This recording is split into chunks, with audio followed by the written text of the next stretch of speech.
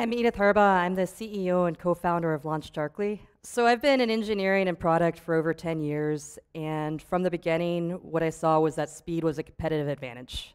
I got patents back in the Java days in terms of how to move portals between staging to production, because if you could do that quickly, it could actually make you more productive. So our manifesto overall is that the faster you can move, the quicker you could get out product, the more you'll learn, and the more you'll be able to deliver value to your customers and succeed.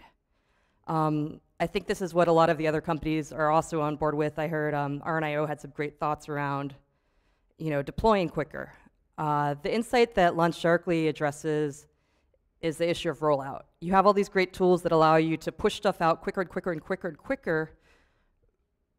But even when you're pushing stuff out quicker and quicker and quicker, you also want stuff to roll stuff out quicker and quicker and quicker. We've all been part of a bad release that's out in the field, and you really want it to just stop. And this is the idea of a Canary Launch. The idea of a Canary Launch is the idea that you can push code out, expose it to different users, and get their reaction. And of course, the key part of this is being able to quickly roll it back. If something is a mess in the field, if you have a bad build out there, you want to be able to quickly pull it back, kind of stop the bleeding. And that's why it's called a Canary Launch. This is after, in coal mines, the miners used to carry a canary down with them. Not because the canaries were good singers, but because canaries are very sensitive to carbon monoxide. So if a canary stopped singing, if it started wobbling, the miners knew that it was time to grab the canary and get the hell out of there.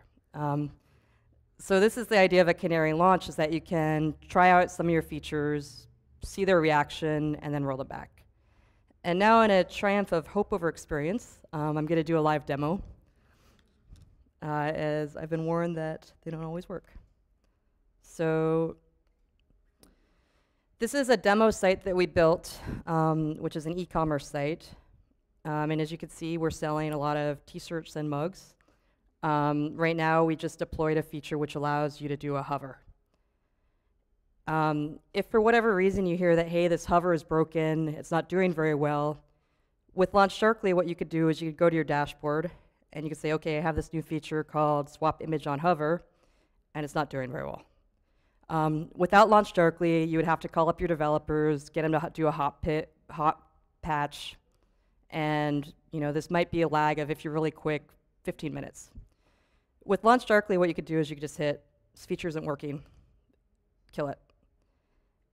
And then when I go and I, as a user, refresh that site, you can see it's gone. This is a really simple example. You could think of a lot more sophisticated examples. For example, if you're hitting a back-end system and it's dragging down your entire site and you just want to kill it, which is what some of our customers are using LaunchDarkly for. A more sophisticated example is something that my co-founder John saw a lot at Atlassian, where he ran the marketplace, which was you want to test different sort orders. So let me walk you through that one. So you have a new feature called alternate sort order, and you want to start exposing it to different users to get their reaction. So we offer you a dashboard where you can say, okay, this lady named Ernestina, she's going to have access to that new feature. As you can see, it's still the same sort order because I'm not Ernestina. If I log in,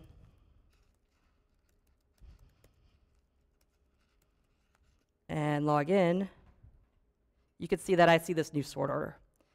Again, this is the idea of a Canary Launch, that Ernestina is now acting as a canary. She can give you feedback, is this feature more efficient? Is it providing more value?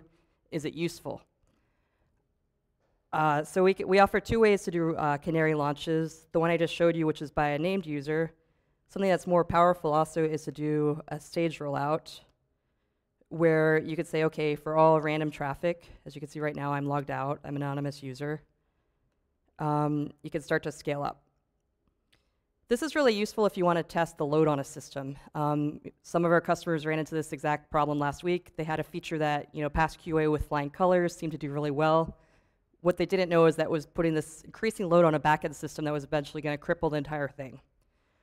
With a stage rollout like this, you can roll it out, make sure that there's no changes, no destruction, and then keep rolling it out. My anonymous user isn't in this bucket yet. If I go to a certain tipping point, you can see now this bucket of traffic is in this.